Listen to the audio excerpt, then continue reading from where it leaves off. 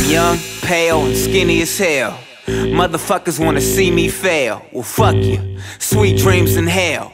From my ducktail to my Adidas shell. I'm the one that bitches after. Say they took the pill. Try and trap it, used to be the one. Alright, so back again. Got another video here. Short one. I probably could have put it in with the backup camera, but I wanted it to be its own separate video just in case someone was only interested in this. This is the mirror link. This is why I didn't care about the navigation. I can basically mirror my phone to the screen, stream music if I want to, whatever. The only downside is, since it's not a 3G system, it's just the basic, concert stereo. The screen resolution isn't the best, but all in all, it still gets the job done for what I need. For navigation specifically, it's not a huge deal about the screen resolution. If I was trying to do this for watching videos, then it would get kind of annoying because the quality is not bad, but it's definitely not the greatest. So the box itself is not that exciting. Got two antennas, which are kind of ridiculous, but without them, wasn't picking up the Wi-Fi anywhere. Nothing too special on this end, just a USB input, which is considered an upgrade apparently, and a fun button. I'm not too sure about that. Other side, you got the harness, which the power side of it I spliced into the reverse camera, has a power output on there. And then the other part is the video, which is able to connect into the reverse camera box, and then the RCA's, which I have a adapter to run that to the AMI box. But since there's no glove box, didn't really feel like doing the wiring yet. Now I can't really show the screen mirroring because I'm kind of recording this with my phone, so it's kind of hard to do that. But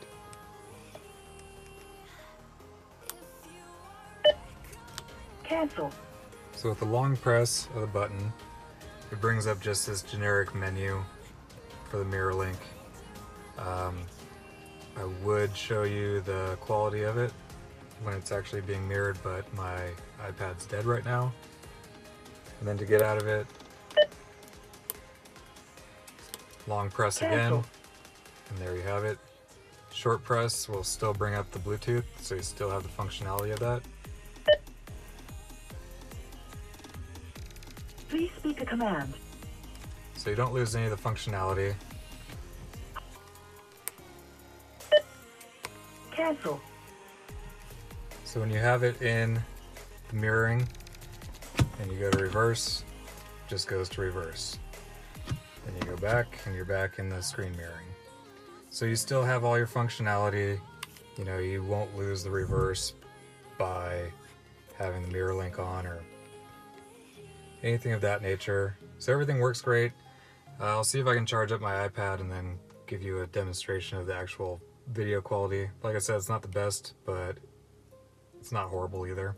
It will do for what I need it to do. Cancel. So instead of being patient and charging my iPad, I just, turn on the,